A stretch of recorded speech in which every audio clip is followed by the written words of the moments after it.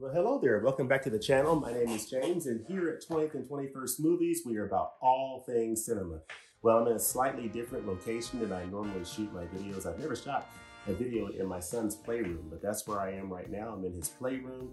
This is his PS4 right down here. You may not be able to see it, but this is the TV he plays his PlayStation 4 games on. And I'm in his playroom because my normal filming location I can't use at the moment, so I'm gonna have to improvise here and use a different spot for this shot. That's not gonna stop me from getting another entry in our Taste of Directors series. So we have a series on this channel, an ongoing series called our Taste Directors series. And what we do in this series is each month we'll turn the spotlight on a particular director, particular filmmaker, and we'll talk about 3 to 4 films from his filmography to give you a taste of what that director has to offer.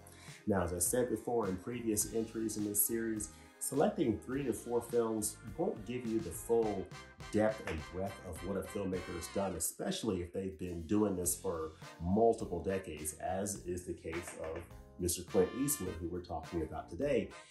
It's not going to give you their full, everything they've done, but it's just going to give you a taste, sort of a sample of what they have done in their career, so that, if you have never seen anything from this particular filmmaker, it might spark an interest and you might start to maybe explore that director's work. For me, one of the most enjoyable aspects of doing this YouTube channel is that very thing, is discovering new directors, new filmmakers. It's part of the reason why I love the Criterion Collection's works that they put out, is just getting exposed to new directors, new films that I had never heard of. And in most cases, when I watch these new discoveries, I'm very happy with what I've seen. I've learned something new. I learned about a new filmmaker. I've learned about a film that I never even heard of. So for the most part, these blind buys from Criterion work out quite well for me. In some cases, they don't, in a few cases, but for the most part, 90% of the time, double thumbs up. So it's really all about getting exposed to new filmmakers, and I'm really excited about this entry today that we're going to talk about Mr. Clint Eastwood, because he is one of my favorite directors. Now, I don't know where Clint Eastwood would rank. If I had to do a ranking of top 10 or top 20 directors, not sure where Mr. Eastwood would rank, but he is definitely among my favorite directors. So today we're going to be talking about a taste of Clint Eastwood films. So Clint Eastwood is, of course, he requires no introduction. He was born in May of 1930. He's been in the film business for many years as an actor, as a producer, as a director. He has his production company called Malpazzo Productions, or Malpazzo, which started in 1967. And Malpazzo has been doing pretty much every film that he has been involved with for the last over 50 plus years. So going on 60 years. So he is a legendary force in Hollywood, and I am extremely excited to take a few minutes to just share with you some of my favorite films from this director. And I want to hear in the comments section what you all think about the films of Clint Eastwood. What is your favorite film that he's directed? And what is your favorite film he's acted in? So, and that's one of the things I love about Eastwood, is that he is a famous actor. He's done some awesome movies as an actor. He's done some awesome movies as a director. And in many of the films he's directed, he has starred in. So just a prolific filmmaker and one of my absolute favorites. So let me tell you a little bit about Mr. Clinton Eastwood. So Clinton Eastwood Jr. was born on May 31st, 1930. He's an American actor, film producer, and director, and he was born in San Francisco, California. So early in his career, he achieved success in a TV series called Rawhide, which ran from the late 1950s to the early 1960s. And then he would eventually, after Rawhide, he would break into doing movies as an actor. And he started out in this rather famous spaghetti western series from director Sergio Leone called The Man with No Name series. So he starred in Fistful of Dollars in 1964, I think this was. Then you've got the wonderful For a Few Dollars More, which is 1965. and then in 1966. So these came in sequential order, year after year, 64, 65, 66, the good, the bad, and the ugly. Now I have these on Blu-ray. I believe these are available now on 4K Ultra HD. I have not yet upgraded these yet, but let me know in the comments section if you have these films on 4K, the Man with No Name trilogy. Is it worth the upgrade? Because I did a video recently on upgrade to Blu-ray or 4K. Is it worth it? Let me know in the comment section if you think it's worth it to upgrade to 4K for these Sergio Leone spaghetti westerns. After the Man with No Name trilogy, Eastwood would go on to star in a number of films as Dirty Harry, such as Dirty Harry and Magnum Force, and he has starred in a number of films throughout the years, films he's directed in, as well as films that featured other directors. But today we're talking about and focusing on Clint Eastwood, the director. And so there are 4 films from his filmography, 4 of my favorites from his filmography that I'm going to focus on for today's discussion. And I want to hear in the comment section what some of your favorite films are from this director, from Clint Eastwood. But the films we're going to talk about today are his directorial debut, Play Misty for Me, The Outlaw Josie Wales from 1976, Play Misty for Me is from 1971, the legendary Unforgiven, the 1992 Western, and this wonderful film, 2004's $1 Million Baby. So Clint Eastwood won the Academy Award for Best Director and as a producer won Best Picture for both of these films. So both of these pictures won Best Picture, Best Director, and Clint Eastwood has 4 Academy Awards. He was also nominated for an Oscar as an actor, but he did not win for that nomination, but he did win 4 Oscars for these 2 glorious films right here that I'm going to talk about. So without any further ado, let's go ahead and jump into these 4 films, starting with my favorite of Clint Eastwood's films, Play Misty for Me. So this is his 1971 directorial film debut, and this is an amazing, amazing film. I've talked about this film a number of times on this channel. So Play Misty for Me is a really special film because this is my favorite of Clint Eastwood's films that he has directed. It is the 1971 directorial debut for Mr. Eastwood. He directs and stars in this film. He plays Dave Garber, who is a disc jockey, radio disc jockey in Northern California, who ends up being stalked by a woman who calls into his radio show every night, played by Jessica Walter, the wonderful Jessica Walter. She calls to his radio station every night and she asks him to play the song Play Misty for Me. They eventually meet by a chance encounter and they start a little bit of an affair. And of course, she's a psycho, things go wrong. This is a film that basically is the precursor to films like Fatal Attraction, which I heard is getting a new 4K release here in the next few months, I believe. This is the film that inspired films like Fatal Attraction. So this is an amazing film that takes place in Northern California. This film has a jazz concert in the film, and Clint Eastwood is just wonderful in this film. Jessica Walter is wonderful. I love the story of this film. I love the pace and the flow and the feel of Play Misty for Me. It just has a vibe that is just unforgettable for me personally. I love this film, and I would love for this film to come out on 4K Ultra HD. I don't know if that's a possibility or not, but I would absolutely love to see Play Misty for Me get a 4K release. That would be just absolutely exciting. So this is the Blu-ray edition, of course. It's Clint Eastwood's directorial debut, and it is a fantastic, fantastic film. Let me know in the comments if you have Play Misty for Me and what you think about this film. But this is my favorite film from Clint Eastwood, his directorial debut, Play Misty for Me. So that's 1971. We fast forward 5 years and we get one of Clint Eastwood's all-time best westerns, and that is The Outlaw Josie Wales. So this is a fantastic film from 1976 from director Clint Eastwood that I absolutely love. I saw this film as a child a number of years ago and just loved this film. My parents loved this film when they saw it, and I just love this movie. This is a wonderful, wonderful Western. I'm holding the Digibook edition of The Outlaw Josie Wales, and it's just a fantastic Digibook. I love these Digibook editions. Just fantastic. of these films. Just wonderful. I love a nice digibook. And this is a great digibook. I still have this little card here that I never pulled off, but you see the special features on the back. Just a great Western from Clint Eastwood. So I'll take a minute to read a little bit of the back here. It says, in The Outlaw Josie Wales, 5-time Academy Award winner Clint Eastwood is ideally cast as a hard-hitting, fast-drawing loner, like the man with no name from his European Westerns, but unlike that other mythic outlaw, Josie has a name and a heart. After avenging his family's brutal murder, Wales is on the lam, pursued by a pack of killers. He travels alone, but a ragtag group of outcasts, including Sandra Locke and Chief Dan George, is drawn to him, and Wales can't leave his motley surrogate family unprotected. Eastwood's skill before and behind the camera connected with audiences for its humor and tenderness, as well as its hair-trigger action. And that's a really nice summary of this film.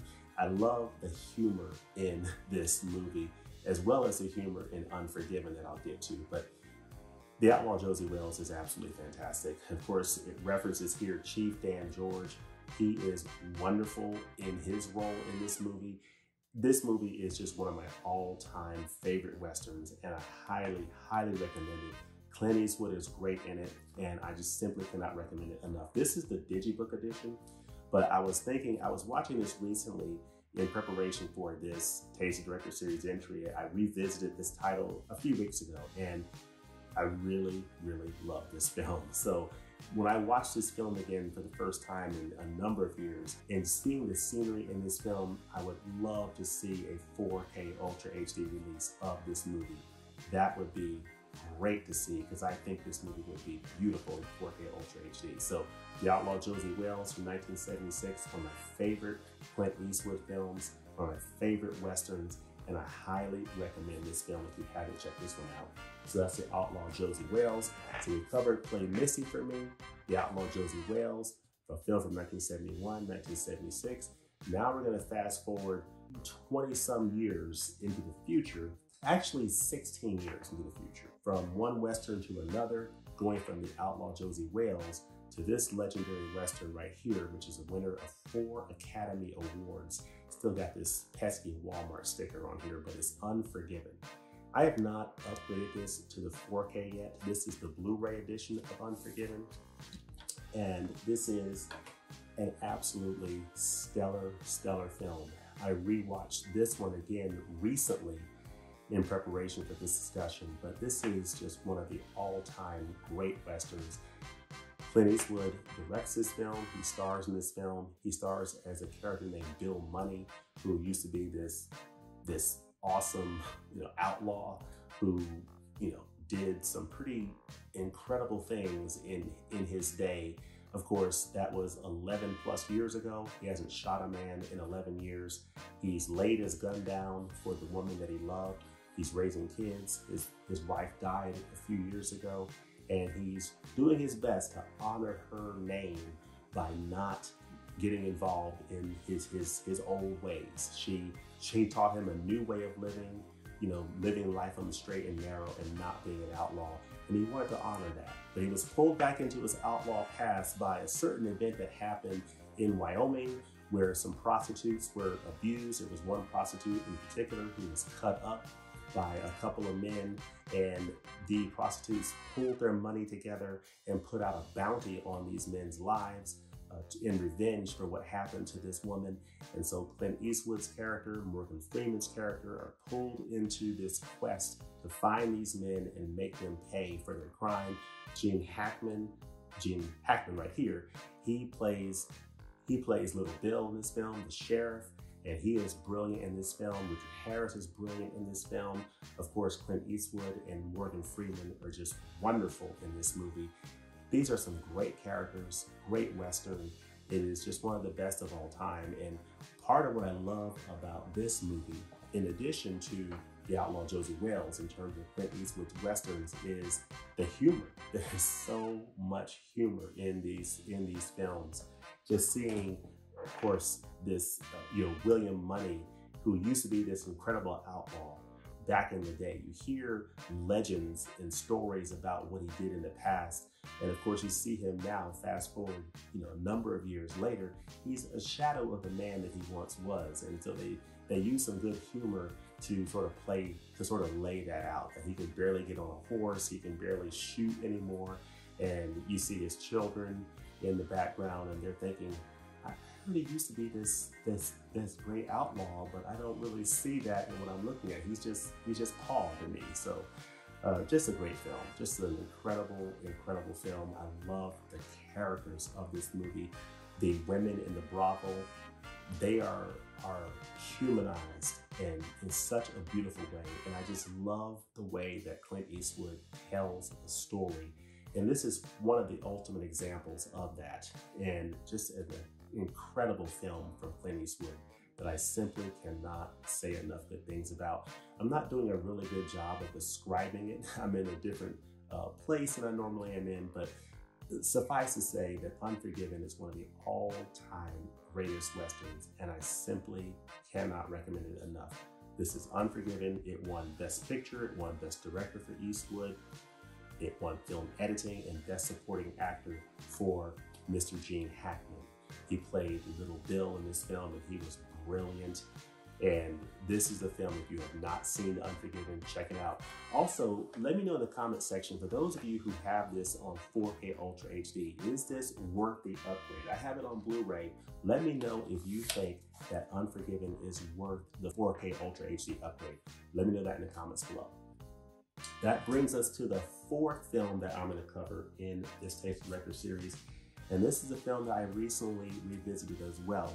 And it's a film that I have on DVD, the wonderful DVD format. DVD is not dead, folks. DVD is a great format, just like Blu-ray and 4K Ultra HD. Of course, not as good as those formats, but DVD is alive and well. And this is $1 Million Baby, the 2004 film starring Clint Eastwood, Hilary Swank, Morgan Freeman. This is a 2004 film that won Best Picture, Best Director for Eastwood, Best Actress for Hilary Swank, and Best Supporting Actor for Morgan Freeman. This is a film that won 4 Academy Awards, and this is just one of the great films that Clint Eastwood has ever directed.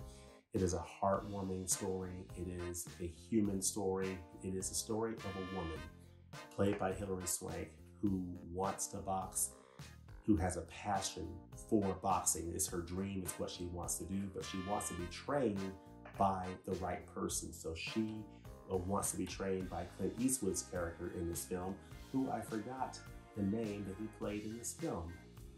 Frankie Dunn. So Clint Eastwood plays Frankie Dunn. Of course, Hilary Swank's character wants him to train her. He's reluctant at first, but of course, eventually he relents and he trains her. And you see the development of their relationship over the course of this film as sort of a trainer, boxer, but also in some ways a father-daughter type relationship. Of course, Frankie Dunn is estranged from his own daughter. And so there's a little bit of a surrogate father-daughter type thing. She doesn't even know her father. So it's just a heartwarming, amazing film with heart and soul.